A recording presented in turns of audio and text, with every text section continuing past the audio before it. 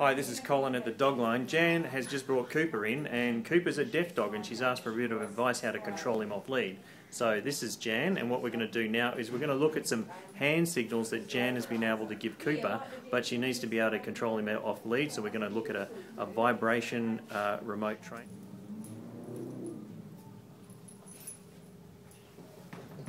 That's play dead. To a silencer.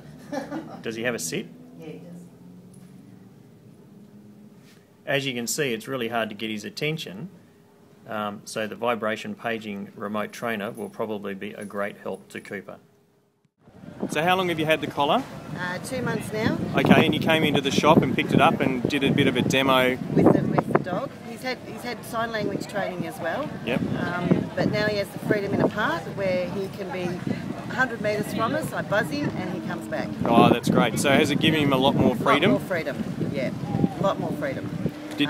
And tell me, did it work instantly, or what did you have to do? No, he had training before. He was healing, and he was sitting in that to sign language. So it was all done with reward. So it was the same thing. I put the collar on him, buzzed it, fed him, buzzed it, fed him, buzzed it, fed him, and then we did that in more gradual.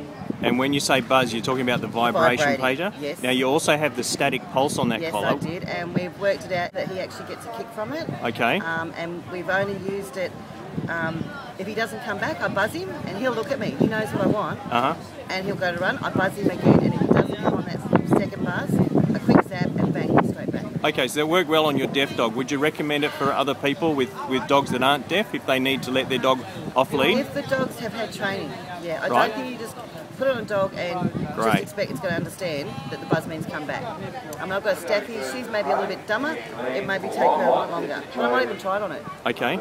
See what happens. Great, no worries. So if people called 1300 the dog, it's 1300 843 364, you reckon they should get one? I do. Wholeheartedly. Fantastic. Thanks for that. No worries. Oh, what's your dog's name? Cooper. All right, we'll look out for Cooper on the video. Okay. Thanks. Bye. Thanks.